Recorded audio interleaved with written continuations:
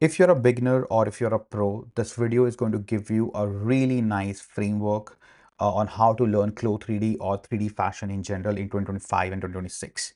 Okay. Hi everyone, my name is Vivek. I am the founder of Learn 3D Fashion platform.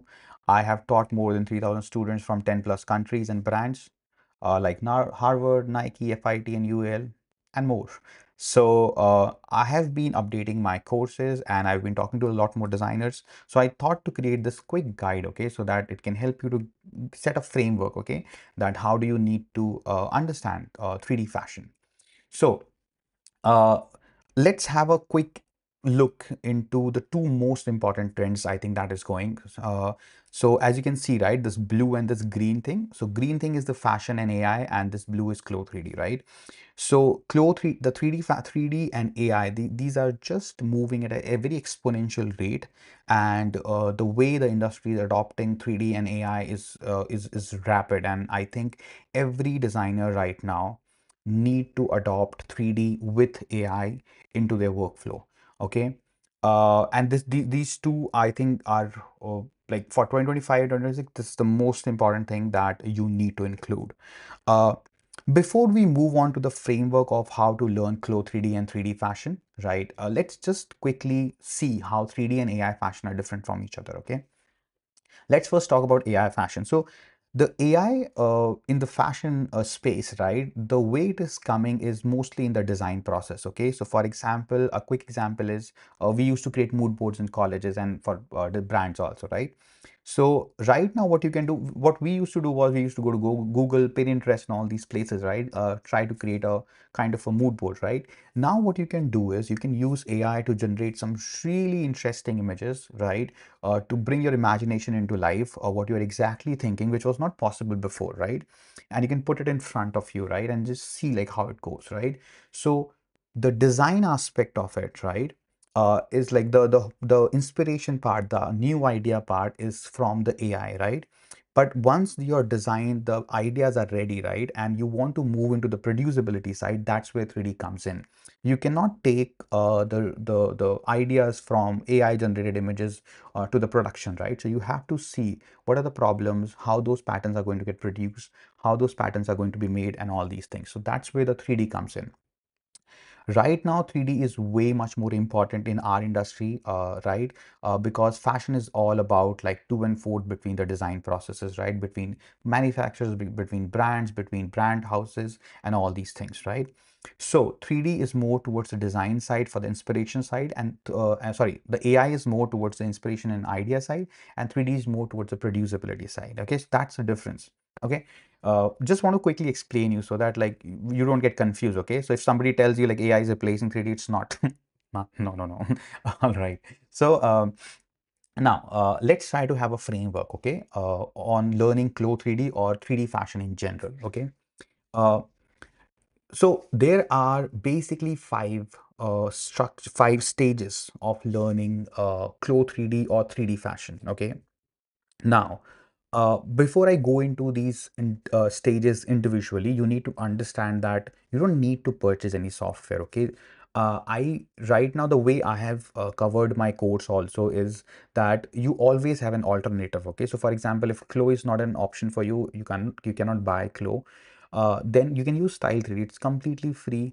These two software they look exactly the same. I don't know who is copying whom, but they look exactly the same.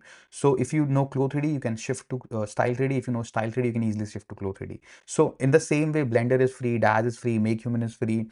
For example, for if you want to use AI tools, and Hugging Face is free. So you don't need to buy anything. Okay, if that's the issue for you, you can still go through all the stages and all everything. Okay.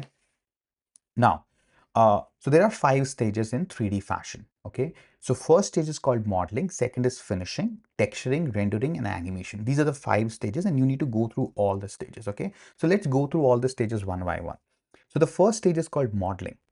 So in modeling, what happens is like you have a basic shape and you convert that basic shape into a desired shape. Okay. Now, the two concept that becomes really important for modeling is garment construction. How do you construct a garment, right? Different kinds of garment are constructed in different ways. You need to understand that. The second part is pattern making. Okay.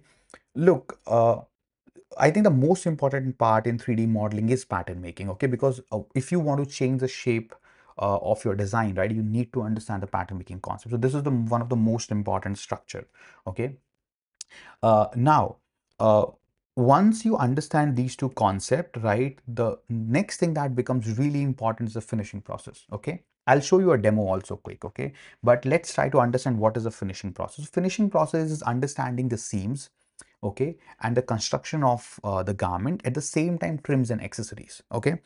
uh, Finishing is a visual process. It is also a technical process. So I'll quickly explain you, okay. Let's move on to, like, I think let's go to flow, okay. So this is let's try to finish a collar of a shirt, okay.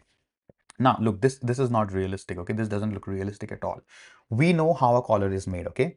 So you have two pieces of collar, right? In one, you put a fusing. In another, you will like you will have two pieces of collar, right? You will stitch like you will stitch it in the wrong side, then you will turn it inside out, okay? And then you will stitch it in the collar back. That's how you do it in the real life, right? Now, here in 3D, either you can, like, you can select this and you can do layer clone under, okay, you can produce one more pattern, but we are not going to do that. I'm going to show you a different way, right? So what you can do here is that you can select a pattern, you can increase its thickness, okay. So let's just go here, let's increase the thickness of this by 1.5 mm maybe. So now you can see, right, the thickness is here, right? Now you can make this geometry a little curved, okay. So you can go, you can just do thickness, pressure, side geometry, resolution, can increase this, okay. So now you see, right, this has been curved, and you can also turn this into double-sided. So now you are getting this double-sided effect, okay. The next thing that you have to do here is you can also add a top stitch, okay. So we can go to the top stitch. uh, let's go to the top stitch, free top stitch, and in collar you always have a like, you don't break the top stitch, okay. You go from one side to the another side, okay. Now you have the top stitch. We also know that the top stitch goes from front and back both. So now you can see that the top stitch is not in the back, okay. Although it's not visible, not really important, but let's do it right, okay. So what you can wait what you can do is quickly is you can go to the face, you can do both, okay. So now you have in both the sides, okay. um, you can see you have in both the sides. This looks decent. Now you can, if you want, you can change this to like maybe 1/8 or something like that. Looks nice. You can also turn on 3D effect here, so that, like, this looks a little bit more better, okay. So now this collar looks finished, okay. This is what I mean by finishing. When you say, like, the collar is finished, this is what I mean by finishing. In this, but look again, why I said this is a visual process, okay? Now this is visual, right? This is not technically correct, because you also need to have one more pattern. But we will remember this, okay? Like, when we make this pattern for production, we know, right? We need to produce one more. So we will do at that time, okay? So in the same way, we want to finish all different kinds of like parts in a shirt. Uh, so this is what you mean by what I mean by understanding the finishing process, and that makes your garment look realistic. Okay. Now, the third stage is called texturing, okay? So in texturing, it is important to understand, like, okay, texturing is not just about taking an image, putting it on CLO3D. That is not texturing, okay? So texturing is more about understanding different kinds of fabric. How do you create those fabrics, okay?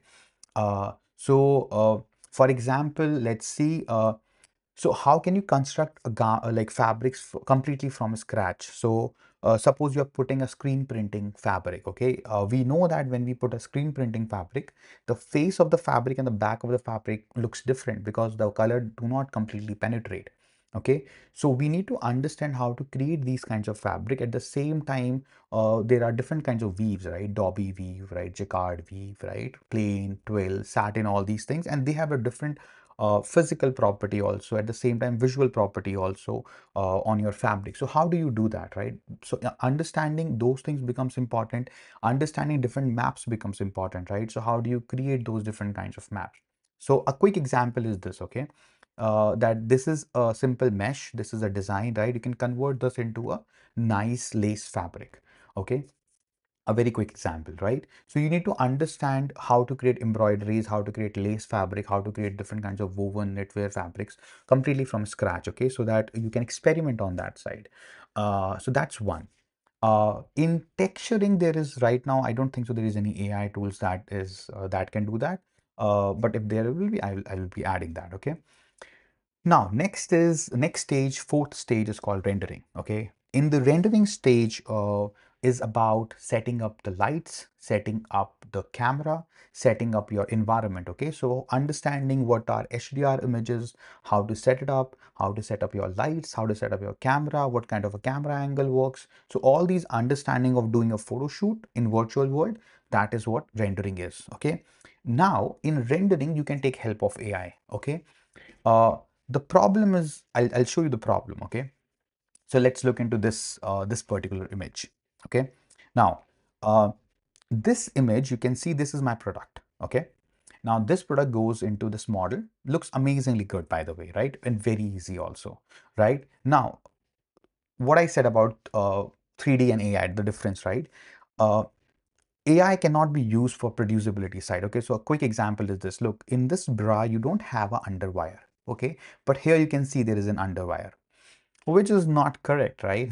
This is a huge difference. Okay, so that's a problem.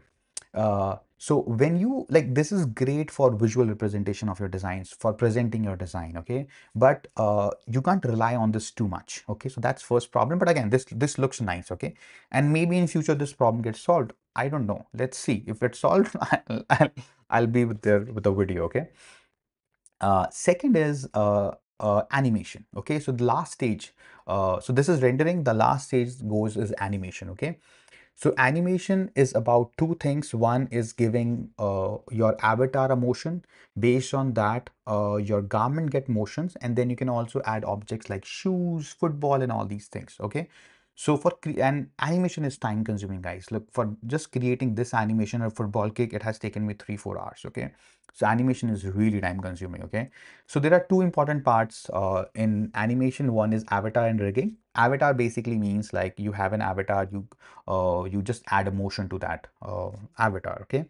And then how do you animate not just the garment, also the different parts, right? For example, shoes and other objects around that, okay? So that's what avatar animation looks like, okay? And you can use AI into this, and this is the most prominent part which I feel that everybody should start using. Okay, now look, as I said, avatar is really time consuming, animation is really time consuming. Okay, now in this, you can see this is my rendered image from CLO, and I've rendered this in Blender. Okay, now you can see this is done in Runway. Okay, and this looks amazingly good. It makes the garment, the design of the garment is continuous. It's not changing. That's great. Like I really like this. Okay, the second example is, again, this is the garment from CLO, rendered in Blender, and this is in Kling AI, okay, which looks absolutely amazing, right? And the garments prints don't change that much. Things are consistent, which is great. So I like this. I really like this, okay? So I think in animation, AI has huge role. So what you can do is you can create your designs, put it on Runway, Kling, or some other platforms, right? And you can create a really nice story, right? Create really nice uh, s- a small show, right? 2-3 minute, a really great show of all your designs. That would be really nice. Uh, okay, so let's again quickly revise, okay, like what we have done till now. I think in 2025 and 2026, 3D and AI, they are just moving up, and every designer need to include in their workflow. 3D and AI, these are two different parts in fashion. One is for inspiration and visual part, that is AI. The producibility side is 3D, okay? How different brands, manufacturers, different parties communicate between them, okay?